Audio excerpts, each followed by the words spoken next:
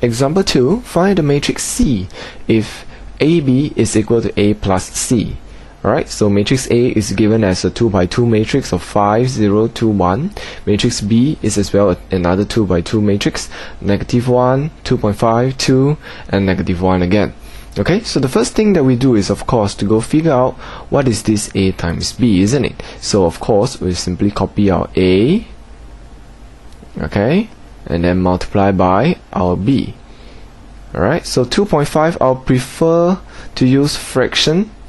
Okay, again, it's a personal preference. It's not more correct or more wrong. Okay, it doesn't really matter. Right, it's just that I like fraction more than decimal. Alright, so how do we going to do this multiplication as per what we have learned earlier on? Okay, the row, first row multiplied by the first column. Okay, so the first row here, first number is 5 multiplied by minus 1, that will give us minus 5. So minus 5 and that will plus a 0.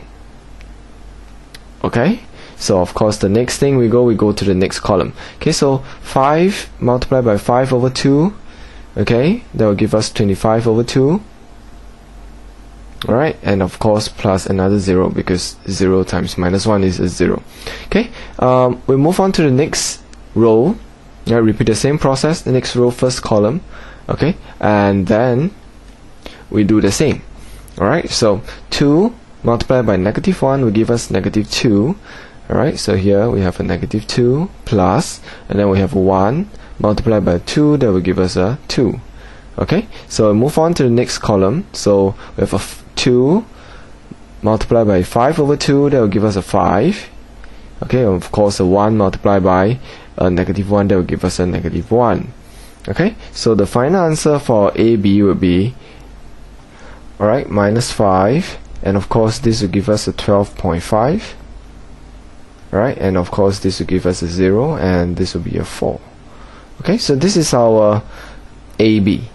Okay, so we know that this AB is A plus C, isn't it? Since it's the left hand side equals to the right hand side, so therefore, okay, we know that 5, 0, 2, 1, okay, plus a matrix C, okay, will give us the same answer as what we got there, right? So it's minus 5 and then 12.5. Okay, and of course here is a 0 and here's a 4.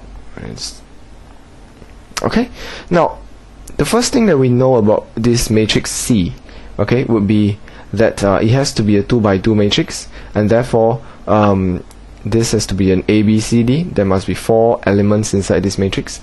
Okay, and therefore to find our ABCD, or rather, in short, just simply the matrix C, will be simply, okay, negative 5, 12.5, and then 0, 4, minus of our matrix A, isn't it?